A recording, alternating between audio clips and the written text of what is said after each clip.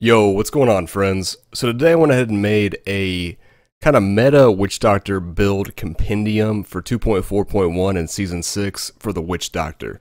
Now I did something similar in Season 5 and it was pretty well received. I think it's nice to have all of the top builds in one place as a reference point. That way you can just bookmark this page and check it anytime you want to, and that way you're not going all over the internet looking for all the specs. You've got them all in one place. This is going to be on Diablo fans. So first up we have the 90 plus viable specs, so the top one being the Helltooth Garg build, which looks to be the top build for this season. And then you've got some builds that aren't necessarily going to be the top of the line builds more than likely, but they're still capable of pushing into the 90s if you want to play something a little bit different. So you've got Zuni Pets here. We got 2.4.1 Jade Harvester. Now personally I only did an 86 with this on the PTR, but a 90 was completed on the PTR, and as I get better gear in Season 6, I will revisit it and try it out more. Now a few other builds that have potential, some sort of version of Carnival, more than likely a Zuni version and a Legacy of Nightmares version could both do 90,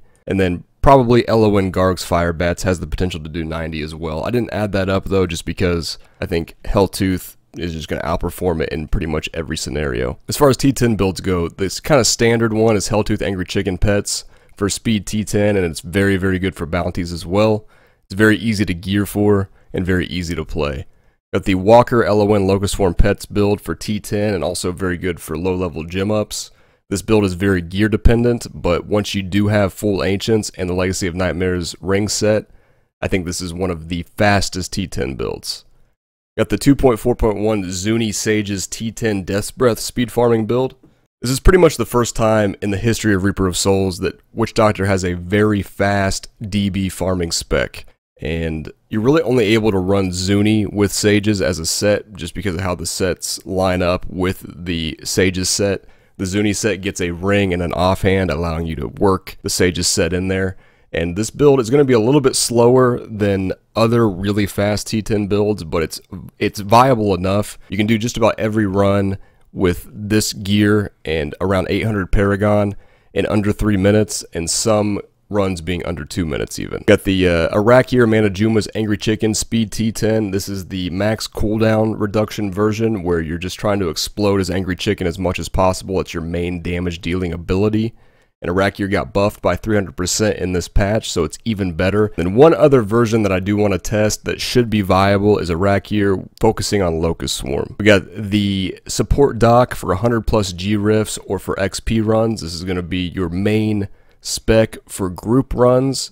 Unless you're doing lower level stuff, you can pretty much run anything, but for 80 plus XP runs going into the 100s for gym ups and things like that, or for pushing, this is going to be your go-to.